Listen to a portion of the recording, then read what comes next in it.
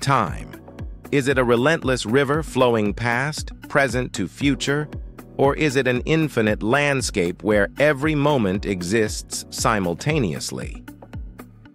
Today, Zenith Apex delves into the philosophical debate between Eternalism and Presentism. Eternalism posits that all points in time are equally real. This theory views the universe as a four-dimensional block where time is another dimension that humans traverse. If Eternalism expands our view of time as a dimension, Presentism brings us back to the immediacy of the now, where only the present moment is real. Presentism argues that the past and future are not real. What exists is only this moment, now.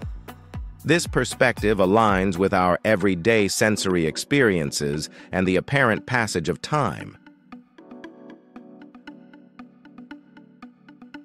Each theory offers compelling arguments, but they also present profound philosophical and scientific challenges. While Eternalism supports the possibility of time travel and predetermination, it challenges our notions of free will. Presentism, focusing on the immediate, may limit our understanding of the universe's laws. Eternalism versus Presentism isn't just an esoteric debate.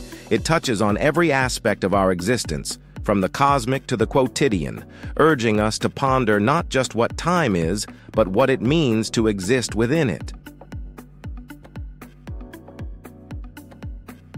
Thank you for joining Zenith Apex on this philosophical journey through time's nature.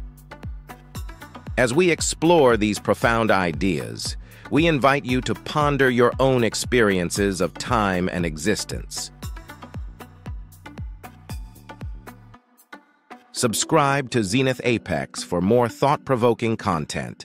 Share your thoughts and join the conversation about time's true nature in the comments below.